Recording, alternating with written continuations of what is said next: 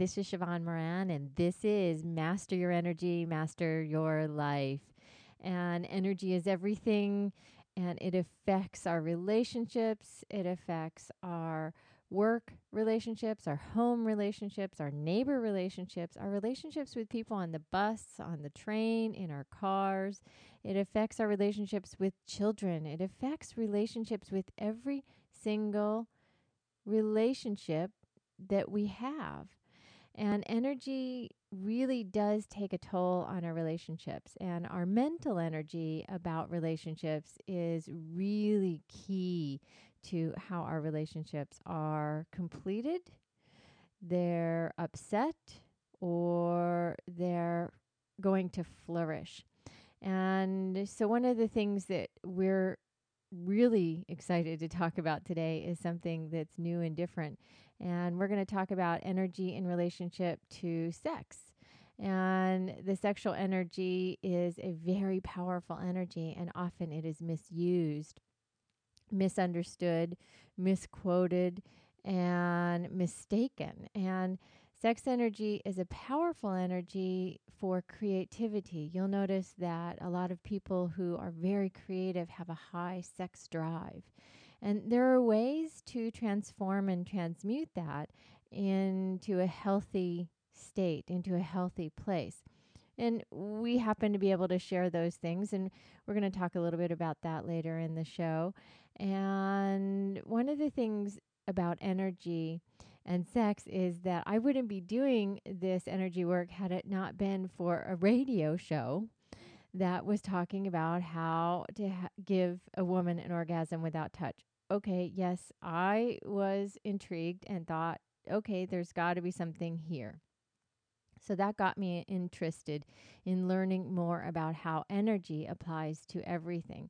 And it's been over 15 years in this journey of understanding how energy applies to every single thing in our lives, our thoughts, our feelings, our fears, our worries, our relationships, our spirituality, our businesses. That's really where I started using energy and the understanding and deep principles of energy management, and also how it relates to our relationships and sex, and how it plays in to every facet of our life. And as you become more masterful of your energy, then you do become more masterful of your life. And you won't allow lots of different energies to push you or to pull you or to take you in directions that otherwise you wouldn't normally go. And one of the things we talk a lot about in our workshops is how to be in your own egg, meaning your own energy bubble. And a lot of students and clients and people who write in say, God, I want to be able to stay in my own bubble. How do I do that? And there are ways to do that. And it's not so complicated, believe it or not. So when you learn how to master your energy and you learn how to master your life because you're masterful of your energy, then what happens is you are able to manage, master, and deal with your own bubble and still have fun out there in the world. You don't have to be at the whim of somebody else's thoughts, feelings, emotions, or energies, which is what we tend to do more often than we know. So one of the things that is really common here in Southern California is driving on the freeway. And one of the things that happens when we drive on the freeway is we're bombarded with other people's energies. So no matter where you are in the world, if you're in a fray of people, a lot of people's energies, you can be bombarded by that. And the key is to learn and understand how to keep yourself within your egg, your sacred egg of energy, regardless of what's going on outside of you. And our car is a great vehicle. It's a great opportunity to use that as a metaphor for being in our own egg. Now, the key is to be able to drive the egg, drive the self, to having management and ability to be unaffected or less affected by others' energies on the freeway. in other people's cars. So if somebody's raging at their partner or yelling in their car or upset about something going on at work or at home, or just because there's so many people on the freeway, we want to be able to be in our own car and be happy and content and be quiet if we want to be quiet, or singing and joyful. And so that's what energy mastery is all about. Today's guest is a return guest, and we had a lot of fun with him the first time, about a year ago. His name's Brad Warner, and this book he's written is called Sex, Sin, and Zen.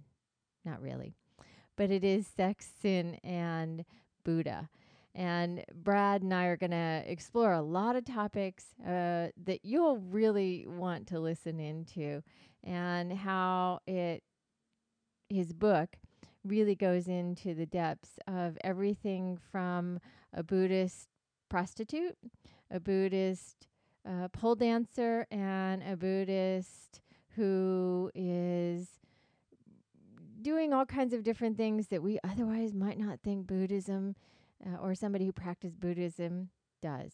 So join us in a moment. This is Sheevaun Moran. This is Master Your Energy, Master Your Life. And you can find us at SheevaunMoran.com. Come visit us. Send me an email directly at author, AUTHOR, at SheevaunMoran.com. Or give me a shout out on Facebook and tell me you heard it here on the radio. Be back in a moment.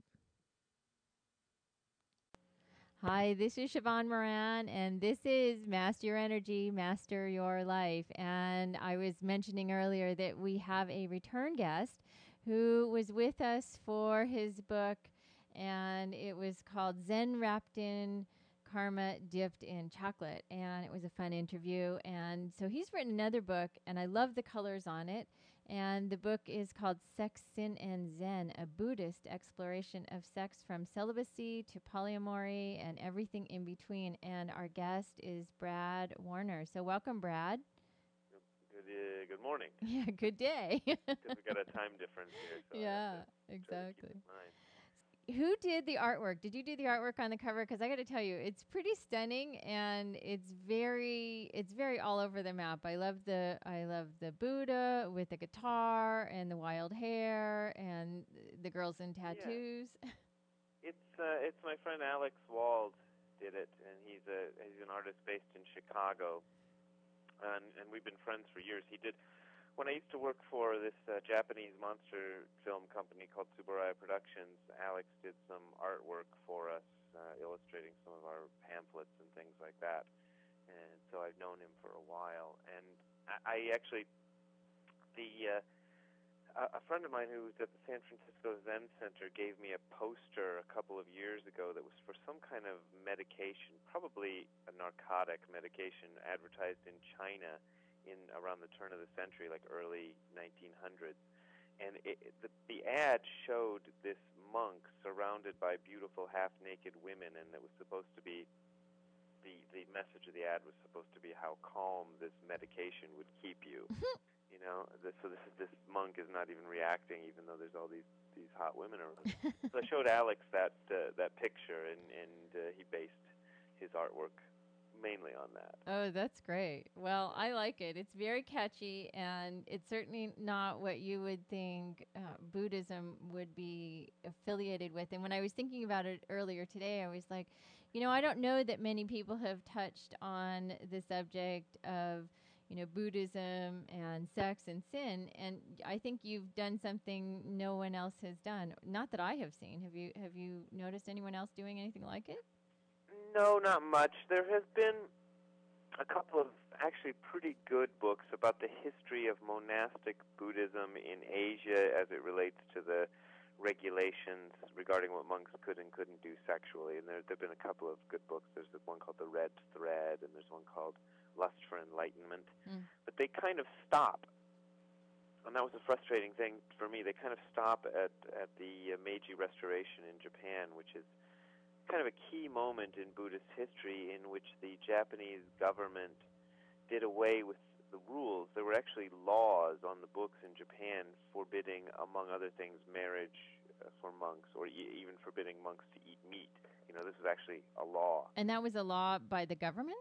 Yeah, it was a government law. Wow. And when the government did away with these laws, I suppose the temples and the monks themselves had the choice whether to follow the law, follow the monastic rules anyway, as they had been, or actually hadn't been. Mm-hmm. That's a whole other area.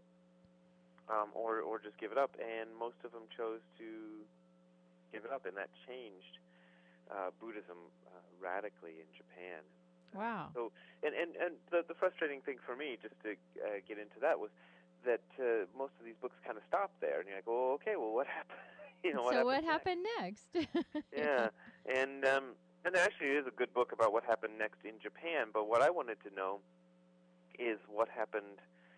What are contemporary Buddhists doing? Because I've been struggling with this all of my Buddhist life, because I started studying Zen when I was about 18 years old. So it was, sex is a big deal when you're 18. Boy, no kidding. I mean, you have a whole lot of things going through your system, and everybody else is doing many different explorations, and right. then on top of it, you yourself, you're involved in a completely different type of you're involved in punk music, and I'm sure that has a different connotation as well, so it must have been confusing. Yeah, sure. I mean, there were these, in the segment of the punk scene I was involved in, there was a very strong idea of morality, which I guess doesn't run through all of punk rock, but it's part of the scene that we had. But it was sort of kind of loose. We didn't really, we had this idea that you should behave morally, you should treat people well, and so on and so forth. But there wasn't any specific rules. And then when it came to sex, it was just free for all, whatever you could get. But I thought, and when I encountered Buddhism, I encountered this rule that's one of the 10 major precepts, grave precepts as they call them, which says do not misuse sexuality. Well, that's I have two questions on that. One, how did you get into Buddhism to at such a young age, and then the second one is that what were there any teachings that were communicated to you early on about sex, or you were just learning the basics of Buddhism? Well, I was mainly learning the basics of Buddhism. I got involved in it because I was very interested in this whole matter of God and spirituality and all that when I was young, but I didn't really have a basis because I wasn't raised religious at all. And so it was kind of up to me to figure it out. And I happened to take a class in Kent State University called Zen Buddhism. That's all, And it just changed my whole perspective. I thought, this is amazing. It related well to the punk rock thing because it was very much about questioning everything. Wow. That's a really unique correlation, questioning everything, and that's smart. Well, yeah, and that's what I was impressed with in Buddhism was that here was a religion that would question itself. I'd never come across that. Every religion kind of stops at its own solutions. The ones I've been kind of... Well, they say, do as I say. Yeah, and, I don't say this goes for every religion in the whole world, but every one that I'd encounter sort of goes, up to a point, and then you've got your answers, and then you're not supposed to... some of them are very adamant that you must not ever question these answers. Yeah. Whereas Buddhism was just questioning its own philosophy, which I thought, wow, how can they do this? They're not afraid to say, okay, here's what we say, but you have to examine this and see if it works for yourself. Well, that's really interesting because that's why I ended up in energy medicine, because my teacher, first thing they say out of their mouth is, I may give you the information, however, you have to experiment on your own to find out, 1, if it's true, 2, if you believe it, and 3, if it's going to work for you. And I think that's a great way to approach it. And I was hooked. I was really hooked because that made logical sense to me. Wow, how cool is that? So, we have a lot to talk about with your book because you cover some topics that mostly people don't talk about. They don't talk about it and they don't write about it. And you put it all in one great big, one great big, it's not huge, but you put it all in one big place. And so, talk a little bit about where we started, which is Buddhism. And most people, I think, maybe don't realize they think this is that they probably believe that Buddhism is about celibacy. Well, yeah, and there is a basis for believing that because the earliest Buddhist monks were celibate, and in fact, even to this day, throughout most of Asia, Buddhist monks tend to follow a rule of celibacy. And as I said earlier, that rule kind of has disappeared in Japanese Buddhism for 150 years or so. It just hasn't been the case. So it's a relatively new tradition, even in Japan, to have non-celibate monks. But the other side of that, though, is the rules of celibacy were only for monks, and I include female monks in that. I hate the word nun, but anyway. I do too. So it was for monks of both sexes were supposed to be celibate, but for lay people there weren't any specific rules. I think there are, and it's somewhere in the book, and I wish I could pop it out of my mouth right here. But there were like 4 guidelines for what was acceptable sexually. I remember one was, and these were all sort of male centric, but you could extend them for women as well. But the one was, don't have sex with a woman who is under the care of her parents or mentally ill, a prisoner, female prisoners. There were these. Then those were the rules for lay people. And under the care of the parents thing is sort of their way of saying don't have sex with a minor. Don't have sex with a minor. Yeah. Wow. Yeah, but theirs wasn't to specify an age. They just said under the care of the parents. That's interesting. But, and there were a couple rules kind of along those lines, but they're very general. So you're kind of left with this wide field of everything else. Yeah. And that's where you wonder. I wonder. I think you did great covering it and talking about it and exploring it, and then you move into sex and the Bodhisattva vow. Now, a lot of people don't know what the Bodhisattva vow is, and Paramitas, our technology that we teach for the energy healing, is aligned with the Bodhisattva. And so you're exploring all the different aspects of how Buddhism and the higher elevations of the Bodhisattva relate to sex. How does that apply? Well, yeah, it's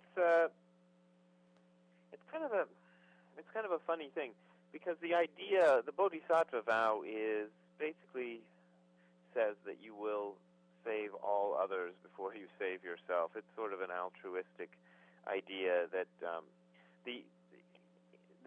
it was created at a time when people thought Buddhism was getting a little too selfish, and that the idea was, or people were mistaking that the idea of Buddhism was to save yourself, and who cares I never about heard anybody it. else? I never heard it expressed like that. Save others before yourself. I thought it was to help save others. Huh? Interesting. Well, yeah, and you're supposed to. So how do you do that? And I think there's all kinds of nuts and bolts things that go beyond this. But since the book was about sex, I decided, well, how do we do this in sex? And that is to always care about whoever you're involved with, and that in these days, I get a lot of younger people sort of interested in my work, as you probably guess from the covers and things. Mm-hmm. And I wonder if our society is going a little bit in a funny direction in that way, because people are very casual about sex. And I don't even say you can't, I'm not even going in the book saying you must not ever have a one-night stand, and you must not ever do this and that.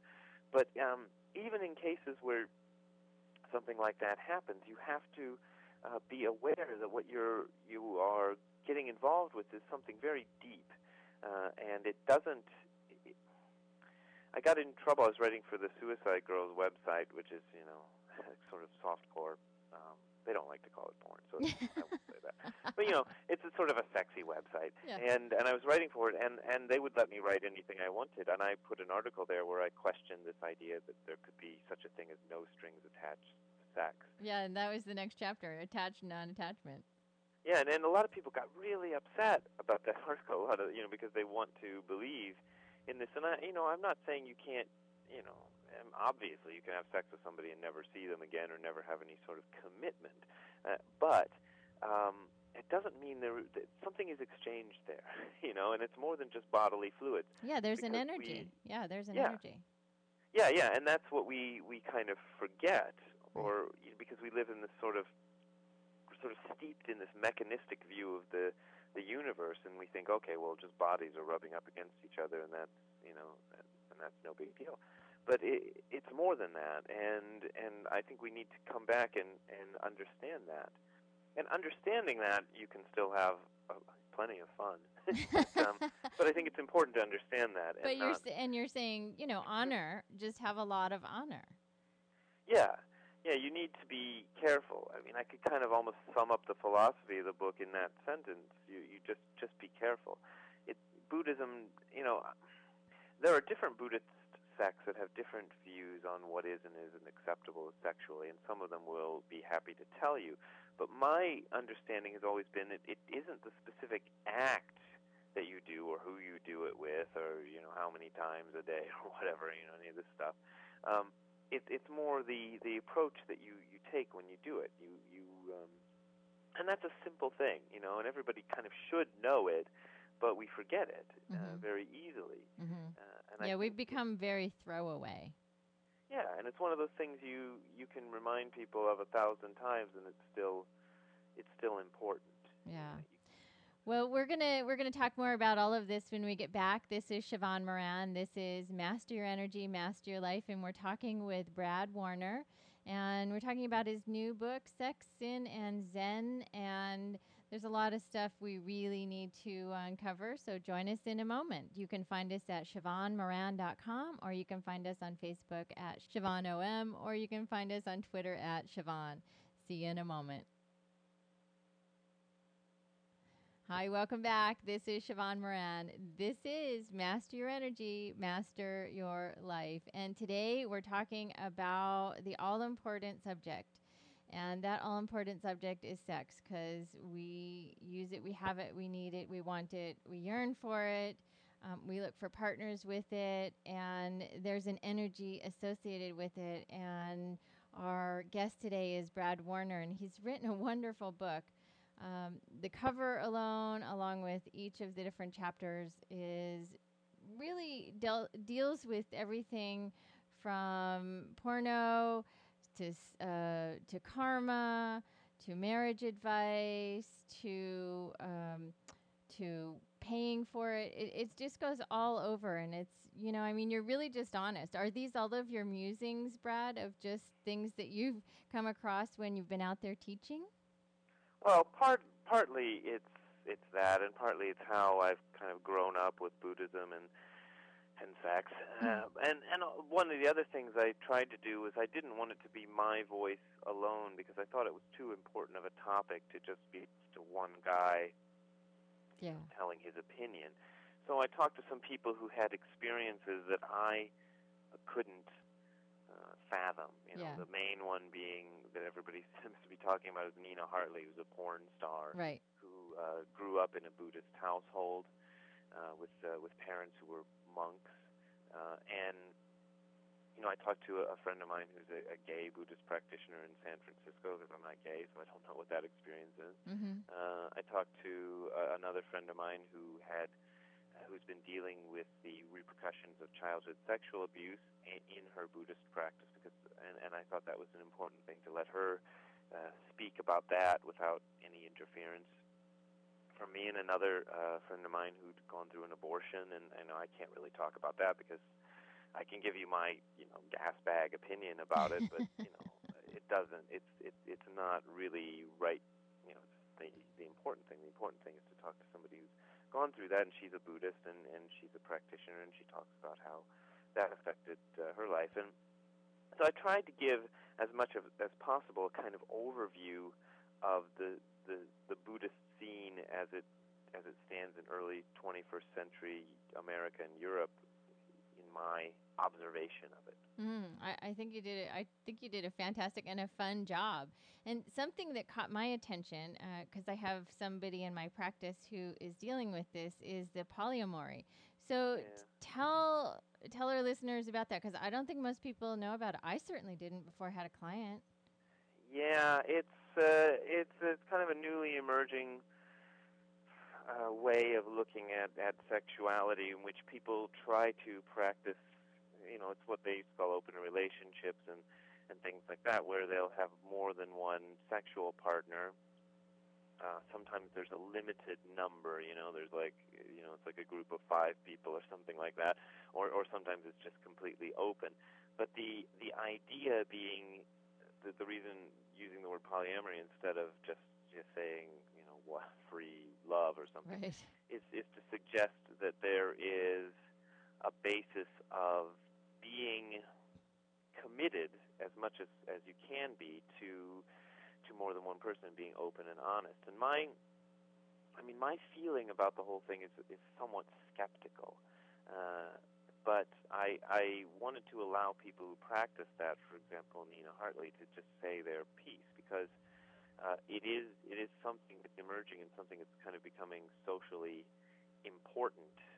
There seems to be a lot of it. Like I said, I'd never heard of it, and I was very surprised to learn. This particular person has varying views of what they're up to. Some days it includes sex, and some days it doesn't, and some days just it's very interesting how it just, I think it goes from whatever wants to be defined at the moment. Yeah, and I wonder how people manage that.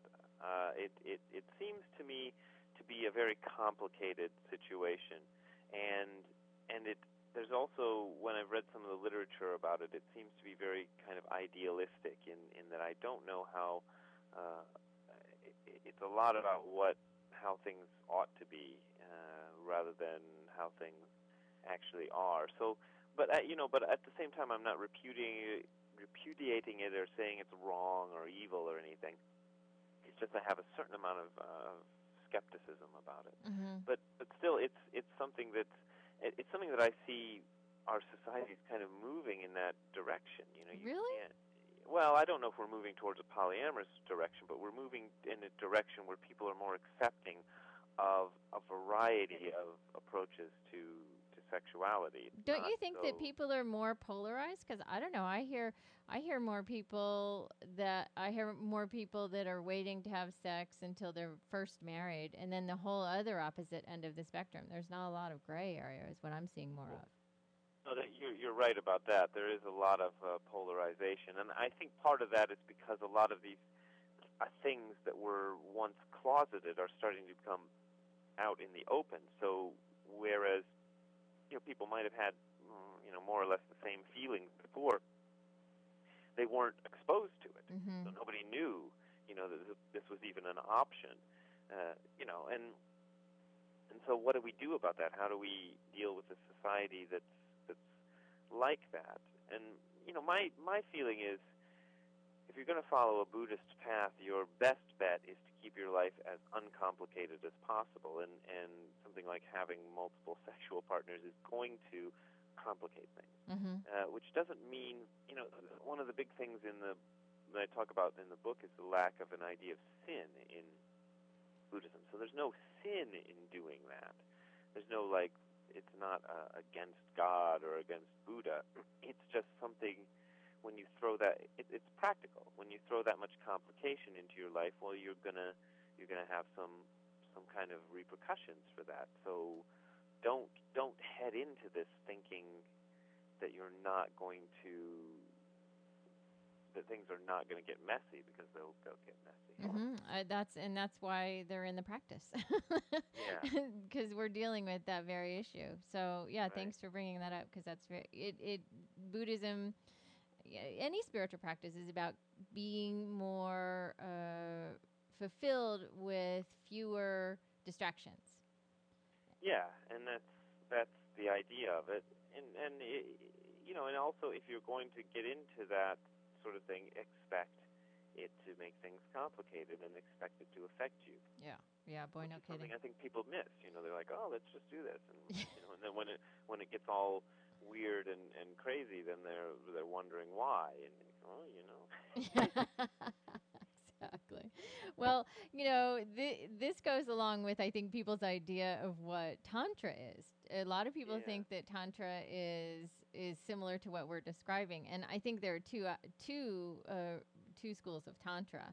Right. Talk a little bit about what you learned about that.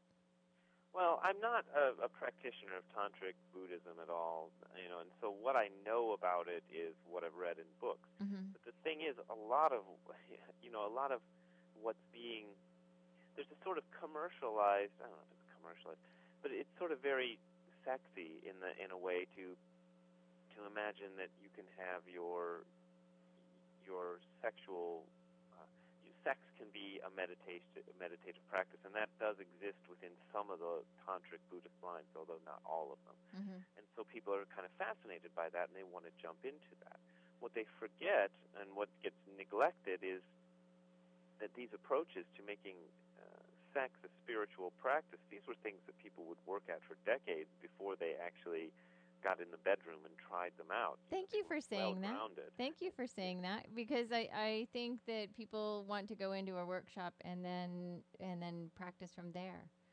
Yeah, and that's the problem. I mean, you were talking about an ancient society of people who would practice for decades with their meditation and then try out the sexual aspects based on years and years of meditation practice that didn't have any. Was often celibate, mm-hmm.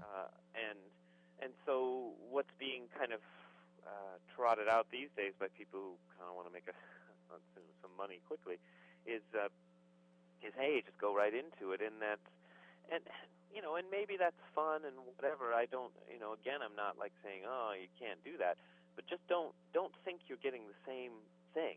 Mm-hmm. That's the mistake. Mm-hmm. Is to imagine that it's the same. To just why can't we just jump into this the first day? And takes a little bit more understanding of energy than that. Yeah. So now you talk about Japanese culture a lot. You live there, and right. You've done, if I recall correctly, you've done some comic book work and some wonderful imagery. And so the Japanese have a different idea, at least that's what we Americans think anyway, or most Americans think, of sex. Is that true? Yeah, it was very interesting for me when I got over there, because it was like little things were cluing me in to the fact that I was now dealing with a society that had a radically different view of what was and wasn't acceptable sexually. And I considered myself, I came out of the punk rock scene, I'd seen it all and done it all. I figured I was in my late 20s, I got over to Japan. And even after all that experience, I was a little taken aback by some of the stuff I saw and how openly there's no sex isn't sort of closeted away in Japan. Nudity, is acceptable on a level that we find kind of shocking. And one of the things I pointed out in the book is going into a video store and seeing the sexy videos, not necessarily the porn videos, they're in the back room just like we have here, but kind of R-rated sexy videos just on the low shelves in the video store. And I never even thought about that, but we put them always on the high shelves because we don't want the children to see them. And in Japan, it didn't matter. If children saw pictures of naked people or even pictures of naked people in hot embrace and stuff like that, it was not shocking. And I didn't even realize that I had the capacity to be shocked by that. I would have thought I was beyond that, but it was the conditioning was so deeply ingrained. Yeah. Wow. And to see that there was a functioning society that could exist without that was kind of eye-opening. Yeah. Well, I mean, not only that you can see in movies that they share that sex is open in many different ways. However, it seems to be closeted in other ways that we don't have it closeted here in the United States. Sure. So Sure. it's kind of a lot more mystery, but a lot more openness. It's kind of this really interesting contrast. Yeah, it lets you know, though. I think the main thing is it's like it's interesting to see that there's a whole other way Mm-hmm. to deal with it, and that I feel like a lot of what goes on in Japan is based on the idea that there's no concept of sexual sin at all in Japan.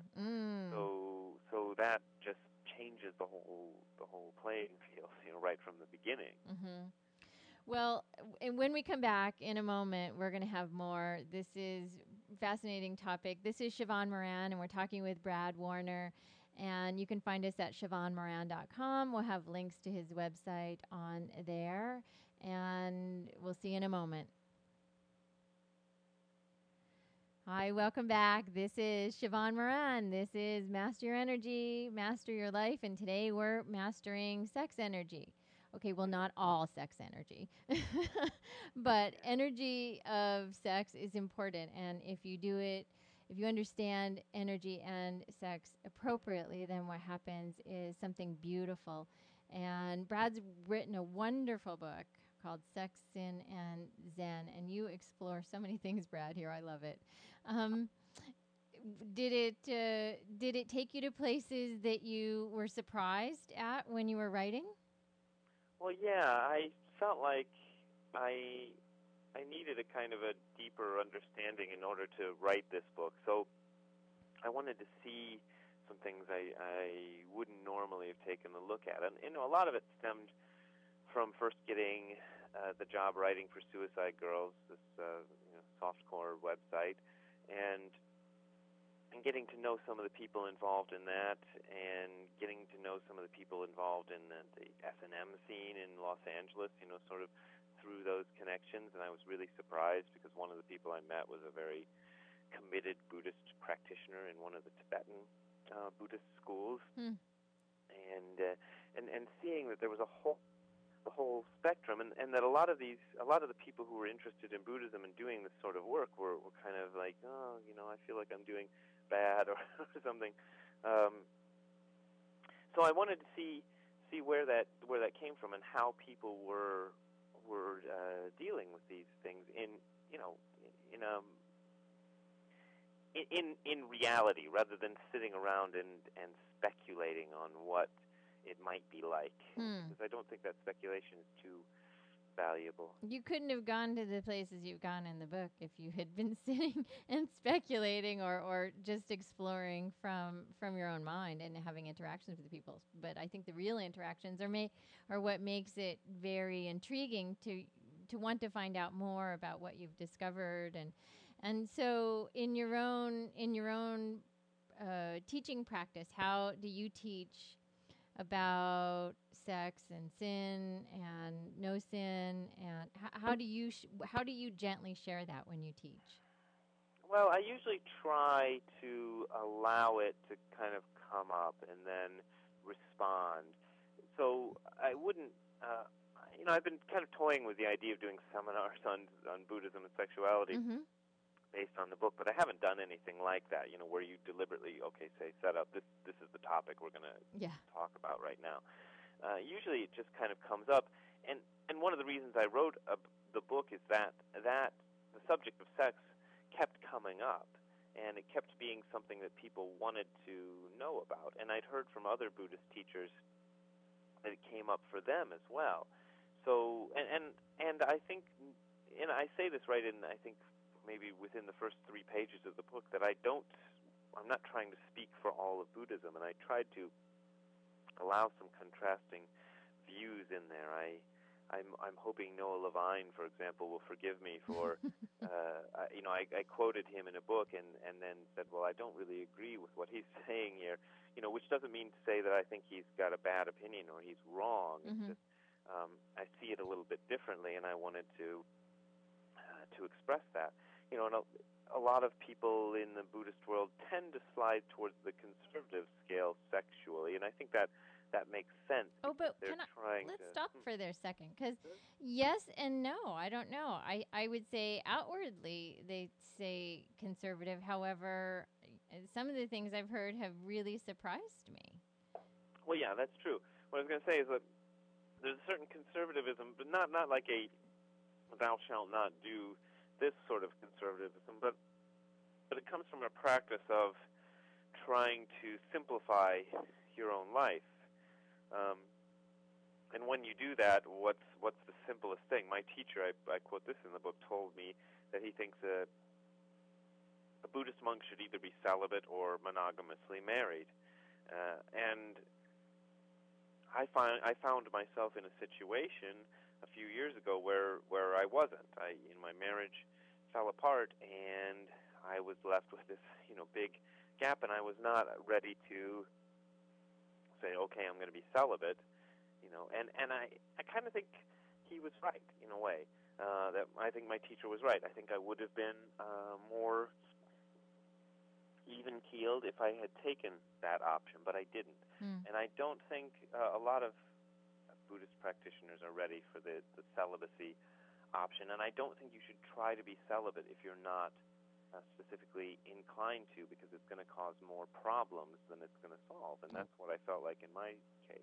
Well, and energetically, it creates an imbalance, and it makes kind of like makes the sex chakra vibrate louder, and all you're going to do is you're going to attract more people to it. I mean, there is somebody that we used to have late night discussions at 2:00 in the morning about this very topic.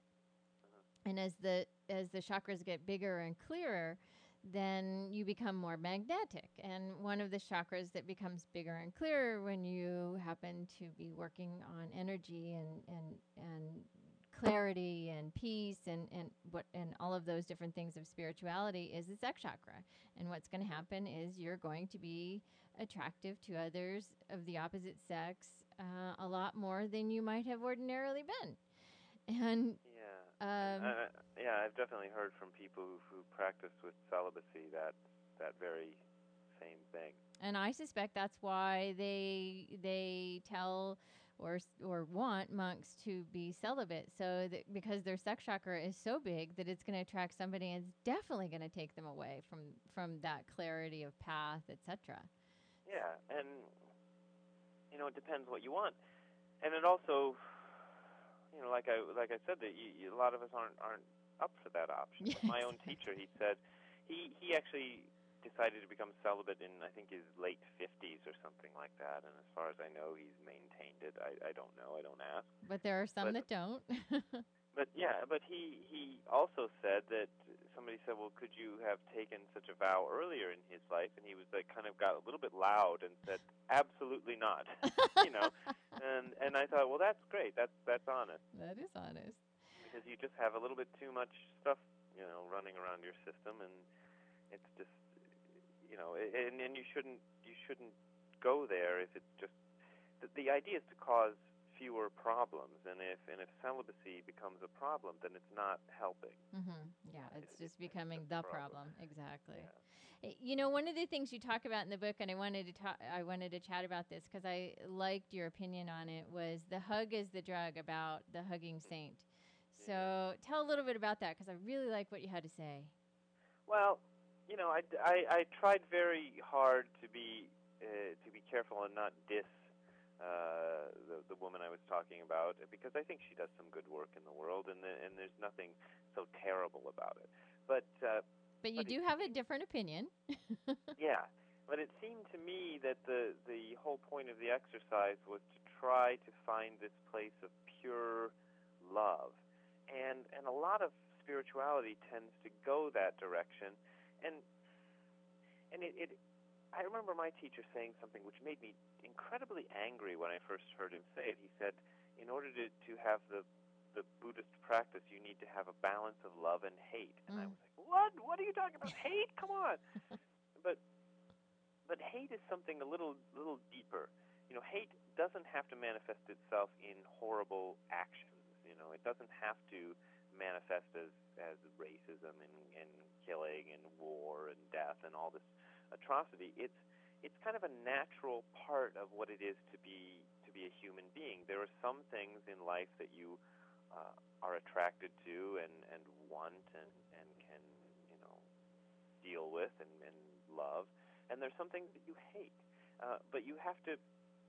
But if you can learn to make peace with your hatred, it doesn't have to manifest itself in anything bad. It's just an honesty that I hate that, and therefore I'm you know, separating myself a little bit from that. Or the hate becomes a kind of a way of acknowledging.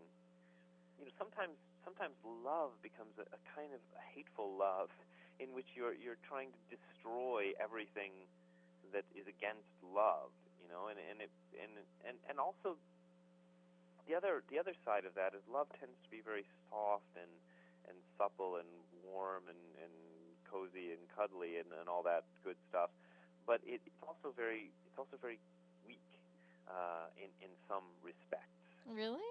Well, weak in the, I don't know. It's hard to clarify these terms. I think love is very powerful, but what I'm talking about here is that sort of, you know, one of the other things I talked about is this singer that I went and saw who was, you know, singing all about love and peace and wonderfulness, and it was this sort of big love vibe in the room, but it all had to do with our love vibe is going to destroy you, you know, and I thought, well, is that really loving?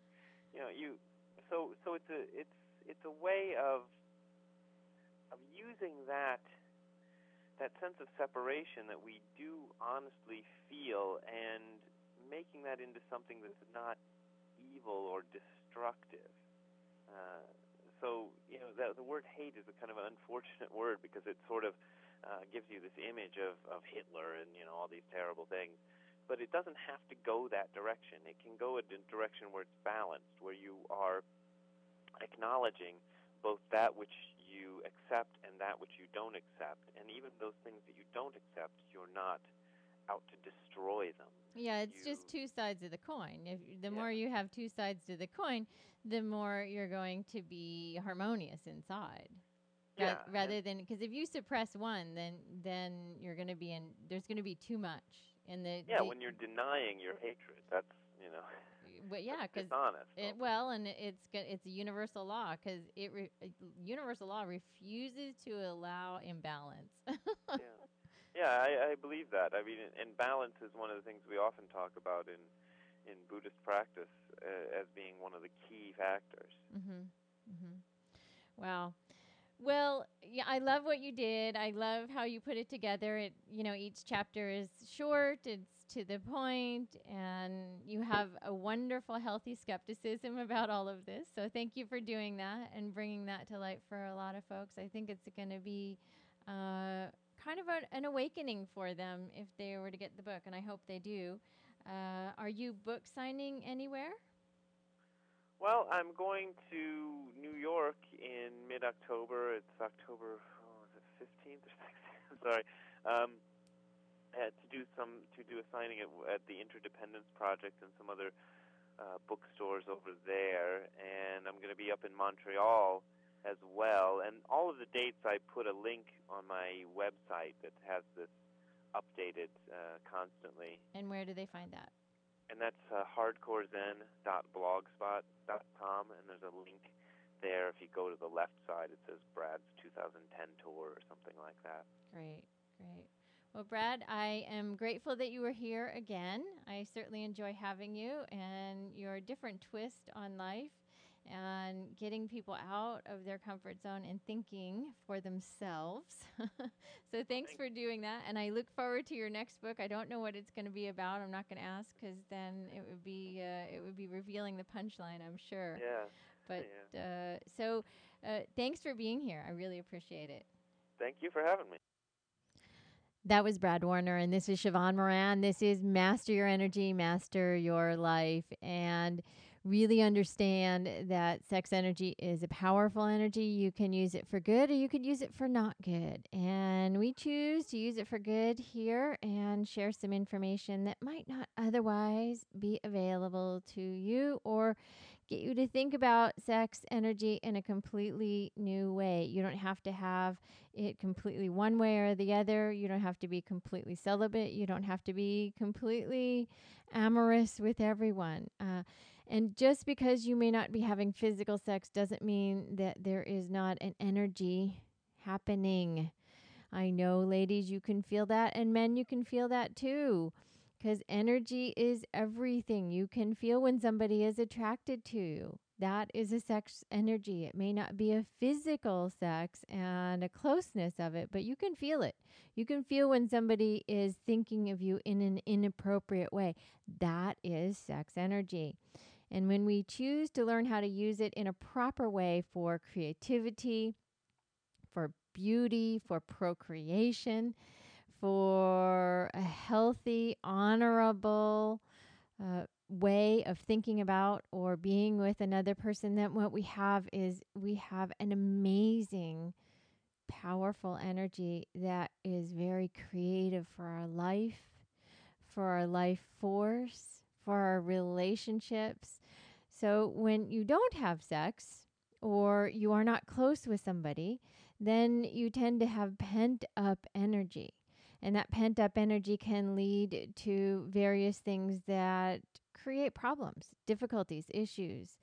And we see that in a lot of spiritual practices or a lot of religions. And without naming them specifically, we just want to share with you that there is a way to transmute it, transform it, and have healthy sex energy in your life, physically, mentally, emotionally, and creatively. And for more on some of these topics and the energy mastery courses that we teach and share, and our latest book, Learn to Meditate in 2 Minutes for the Lazy, Crazy, and Time Deficient, you want to go to SheevaunMoran.com and you want to click on products. And you want to check us out so that you can find some of our amazing products that we have been sharing with the world for the past several years. We have CBS 2 did an interview with me, and you can actually check that out on SheevaunMoran.com. To be perfectly honest, I haven't really watched it because I don't really like watching myself. So let me know what you think when you watch it. And have some fun this week. And until next time, have a beautiful, healthy energy, physically, mentally, emotionally, and sexually. This is Sheevaun Moran. This is Master Your Energy, Master Your Life. Namaste, namaste, namaste. Thank you for joining us today for Master Your Energy, Master Your Life. You can hear more shows by clicking the Archives button, and you can learn more about energetic principles at SheevaunMoran.com. That's Sheevaun, Moran, MORAN.com. We'll see you again next week.